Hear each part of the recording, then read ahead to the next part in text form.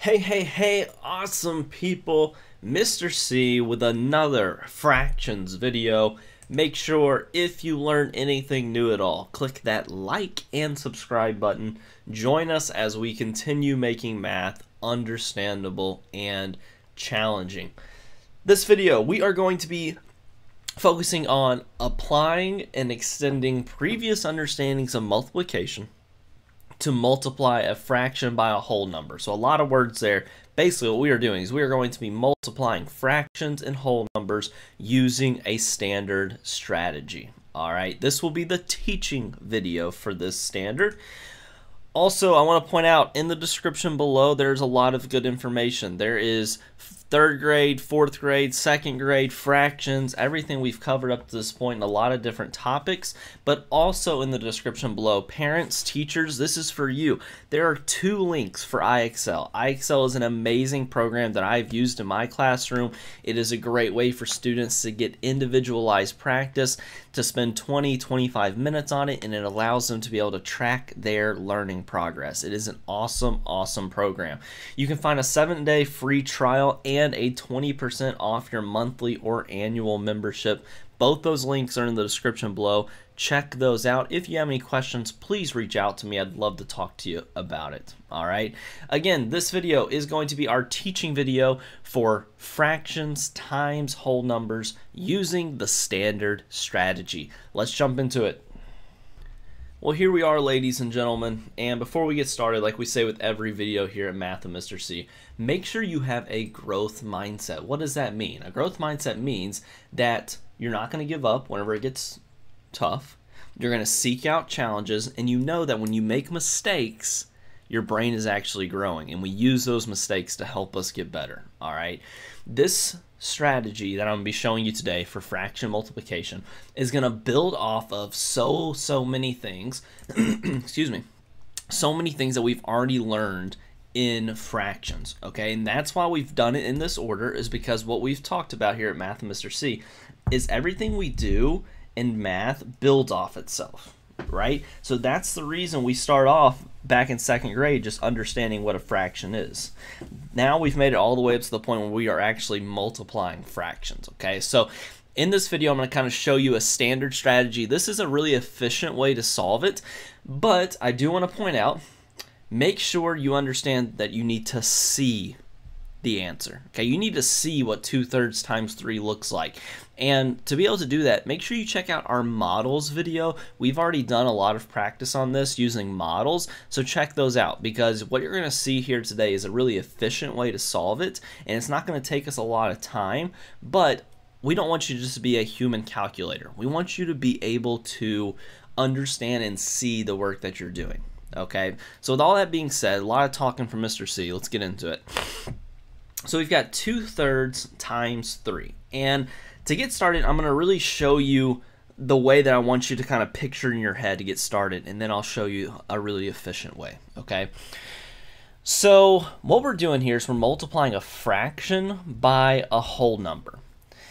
Well, we could go ahead and solve this right now, okay? It is doable. It is possible to solve it right now, but, all right, the reason I say but is because there's something we technically could do to make this a little bit easier to see. Okay, it's not going to change our answer, it's just going to make it easier to see.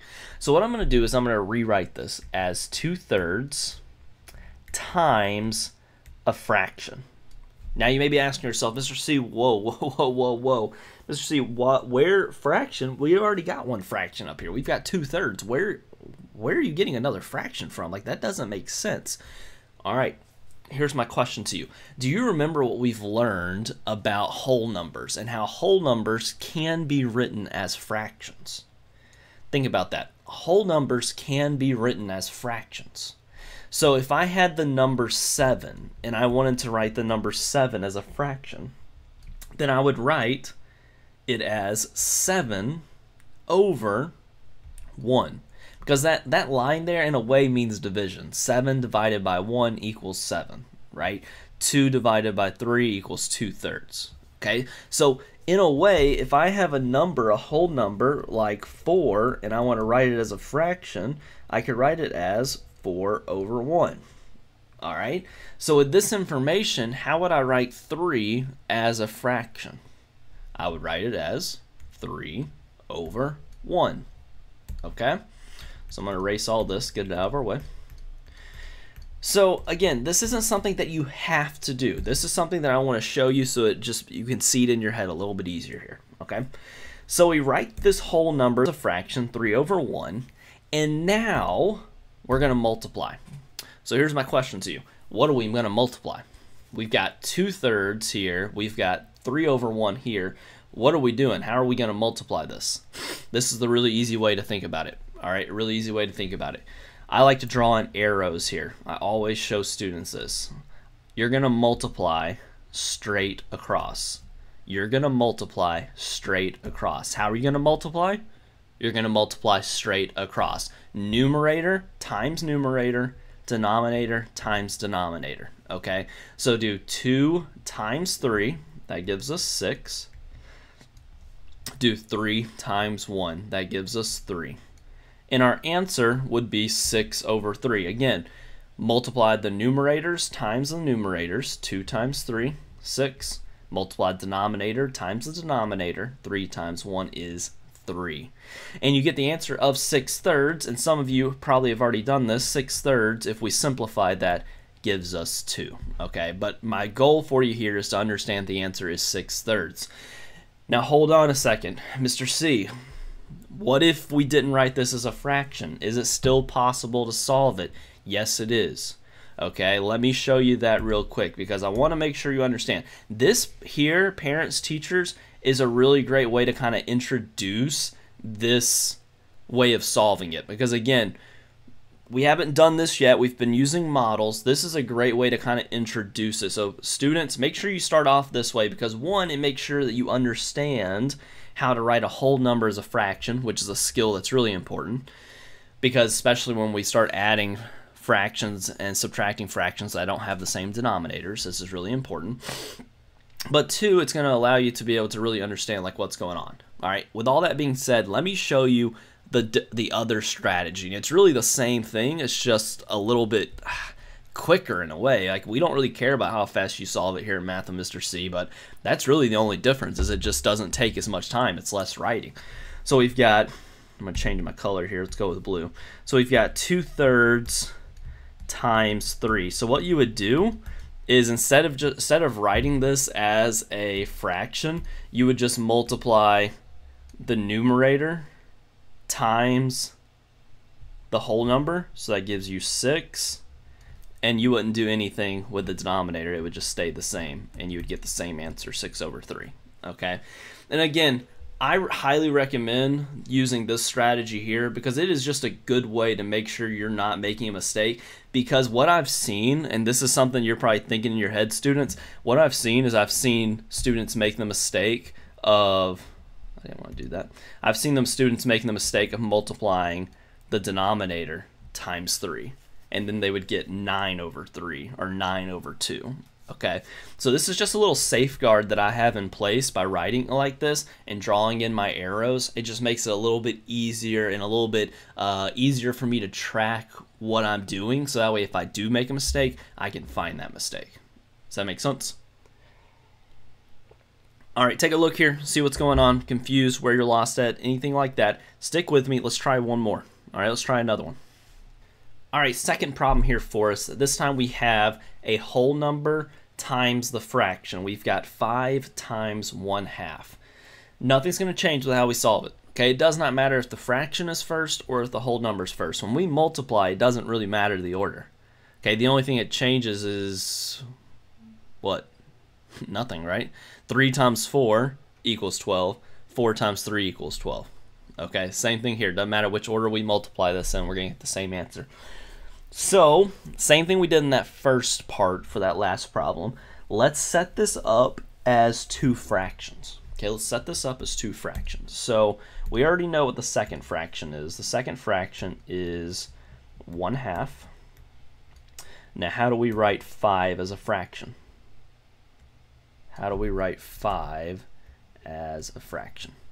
Well, to write 5 as a fraction, 5 would go as the numerator, and then the denominator would be 1, 5 over 1. All right.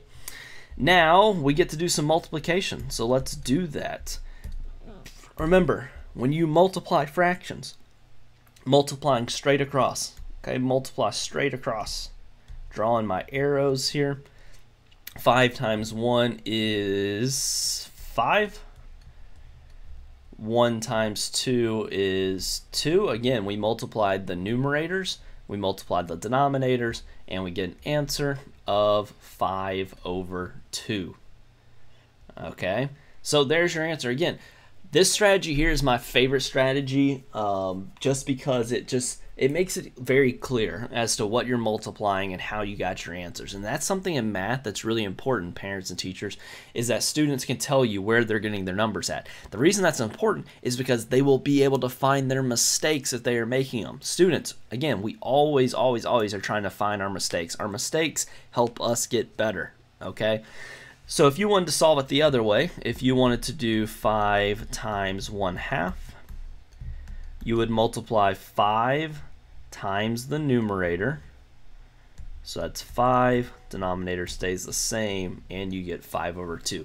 Either way works. Again, parents, teachers, I recommend this strategy here to get started. They'll get to this point. They'll start doing this part in their head. But right now, this is really important. The reason it's really important is because very soon, in our 5th grade standard, you'll start multiplying fractions.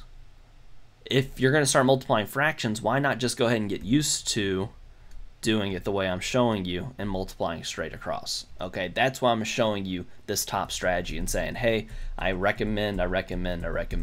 Okay?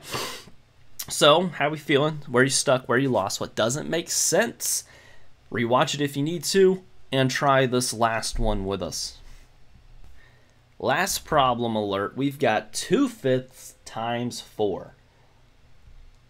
At this point, you may want to pause me and try it on your own. If so, go for it. Let's try this one out. So we've got 2/5, and we are going to be multiplying it by 4. So how do we write 4 wholes as a fraction? How do we do that? Well, to do that, we are going to write 4 as the numerator and 1 as the denominator. Now we get to multiply straight across. How do we multiply? Straight across. How do we multiply? Straight across. Multiply the numerators. 2 times 4 equals 8. Multiply the denominators. 5 times 1 equals 5. Your answer is 8/5. There you go. Alright, this here, I love teaching multiplying fractions, and the reason I love teaching this here is because think about the type of work we've already done. Think about, especially when I teach this in 5th grade, because a lot of times 5th grade is where they're just like blown away by it. Adding and subtracting fractions is a challenge, man. Adding and subtracting fractions is hard. It is tough. It is a challenge. And then you get to multiplying fractions, and we're like, hey, just multiply straight across. And it's just so different, right? When we add and subtract fractions, we have to make sure the denominator is the same, and then we don't add or subtract the denominator. But when it comes to multiplying fractions, you multiply numerator times numerator, you multiply denominator times denominator, and it's just so much different. But I always find students are like, whoa, Mr. C, why did we learn this one last? This one's the least challenging one. And I'm like, well, I had to get you to this point. I had to show you that you were able and capable of learning all of that tough stuff so I could give you something like this. All right. So, students, ask yourself where you stuck, where you lost, what doesn't make sense. Make sure you can see the answers that you're getting. Remember, check out our models video if you haven't watched it, because I don't want you just to be a human calculator. I want you to be able to understand this and be able to explain it and be able to see the math you're solving. Parents, teachers, reminder in that description below is that iExcel codes, a free 7-day membership, and 20% off. Those are great ways for students to get some independent practice and to master this skill. All right. Make sure once you've watched this, check out our practice problems video. It is in the description below. Check that out. Try a few more with us. Also, if you learned anything new at all, click that like and subscribe button. Join us as we continue making math understandable and challenging. That's all I have for you today, ladies and gentlemen. Mr. C, out.